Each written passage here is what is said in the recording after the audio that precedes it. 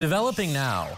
The Michigan State Police says it tried stopping a car last night in Marquette County, but it took off. Several of you reached out to us to say you saw a police chase in the Negaunee area last night. The MSP says troopers immediately stopped any pursuit due to new agency policy. Police say they later found the car. A witness tells TV6 the car was found damaged on North Road in Negaunee Township. The MSP says when it found the car, any possible occupants were gone. Police are investigating to identify the driver.